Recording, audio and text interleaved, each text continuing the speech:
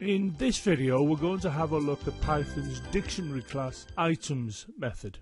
This program statement will produce an instance of the dictionary class. Now this UML diagram appearing here is an approximation to the dictionary class, and when this particular program statement executes, it's going to create an instance of the dictionary class. Now we can show the concepts behind the creation of an instance of the dictionary class with the following animated schematic diagram. We know we'll have an execution space, and into this execution space we'll have this object being created, and the object will take up the name capitals, which you can see is being derived from here in the program statement, and in this region you can see we have all of the methods that were defined here in the dictionary class, and at the center you can see we have all of the items, and we can see there are 3 items, and these have clearly been taken from the 3 items here where we have 3 key value pairs. We now have the object created and existing in the execution space, and what I wish to do now is to send a message to it to invoke the items method. And here you can see I have the appropriate program statement, and here we can see we have the actual message. This is the object to which the message is sent, and this is the method that's going to be invoked within the object. So I can represent this message diagrammatically as shown here by this particular arrow, moving the message to the actual instance of the dictionary class, i.e. the object. Now this message is going to invoke this particular method here, the items method, and the code inside the items is going to look to the 3 items as they appear here, and it's going to return the items, the key value pairs, and they are shown diagrammatically being returned as you can see here.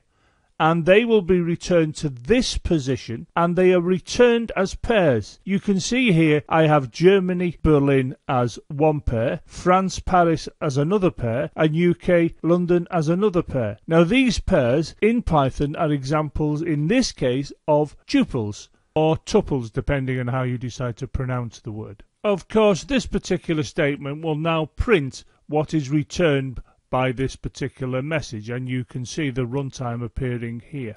Let's consider this particular program here, and we can see on this line we're creating the dictionary that we've just been viewing in the schematic animation, and on this line here I'm sending the message, and what this message is going to do, it's going to get the item pairs and it's going to assign it to this particular variable here, and then this line will then print what's been returned, and we can see the output printed is shown here. Now we can see that what we're looking at here is a view of what's been returned, and Python tells us what you've got here are the dictionary items. These brackets here are telling me that I have a sequence, and this particular sequence is a list. A list of what? A list of these pairs. And the fact that I have these brackets here, the normal brackets, that's telling me that this pair is a tuple. Consequently, this pair is a tuple, and this pair here is another example of a tuple. So we can see that the items method has returned the items that exist in the dictionary as a sequence of tuples that are actually put into a list, and this is regarded and often referred to as a view of the objects that have come from the dictionary using the items method. This program here is almost the same as the one we've just been looking at, but I've amended it, and you can see the amendments here. I have the word list, and I have these 2 brackets, and in the middle of the brackets I have the message. Now what's going to happen in this particular case, this line will create the instance of the dictionary class. This will send a message, and that message will go and get the item pairs, the key value pairs, and this will convert those item pairs into a list, and that list will be assigned to this variable, and this line will then print what we have, and what we will see is this output here. And here you can see I have one of the pairs, here's another pair, and here's another pair, and you can see if I look at this pair, it's in these brackets.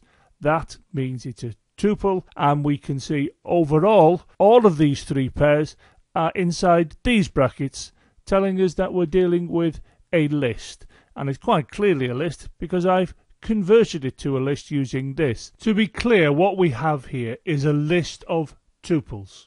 Check out the supporting website for these videos In addition, why not follow me on Twitter, as I issue a tweet every time I upload a new video.